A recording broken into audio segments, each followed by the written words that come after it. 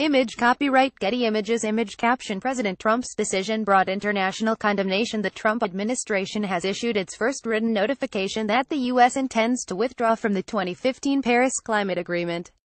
But in the notice to the United Nations, the U.S. State Department said Washington would remain in the talks process.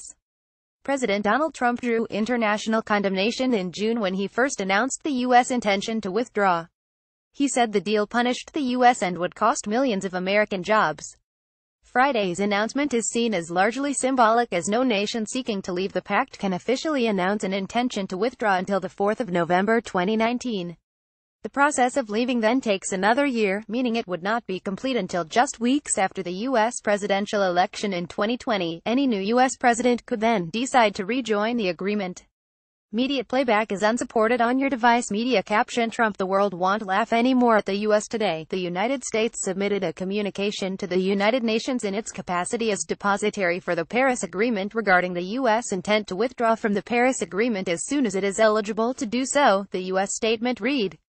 The United States will continue to participate in international climate change negotiations and meetings, to protect U.S. interests and ensure all future policy options remain open to the administration. Image caption The Paris Accord is seen as vital in the fight against global warming. In June, Mr. Trump indicated he was open to another climate deal on terms that are fair to the United States. However, key signatories to the accord quickly ruled that out. The Paris Agreement took decades to finalize. The U.S. stance on climate change also caused divisions at the G20 summit in Germany last month. A joint summit statement said it took note of the decision of the United States of America to withdraw from the Paris Agreement. However, leaders of the other G20 members agreed the accord was irreversible. What was agreed in Paris? Climate change, or global warming, refers to the damaging effect of gases, or emissions, released from industry, transportation, agriculture and other areas into the atmosphere.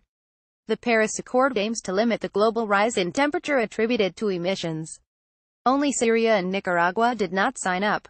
Countries agreed to keep global temperatures well below the level of 2°C 3.6°F above pre-industrial times and endeavor to limit them even more, to 1.5°C. Limit the amount of greenhouse gases emitted by human activity to the same levels that trees, soil and oceans can absorb naturally, beginning at some point between 2050 and 2100. Review each country's contribution to cutting emissions every 5 years so they scale up to the challenge. Enable rich countries to help poorer nations by providing climate finance to adapt to climate change and switch to renewable energy. NASA's Goddard Institute for Space Studies says the world's average temperature has risen by about 0.8°C since 1880, two-thirds of that since 1975. U.S. think tank Climate Interactive predicts that if all nations fully achieve their Paris pledges, the average global surface temperature rise by 2100 will be 3.3°C, or 3.6°C without the U.S.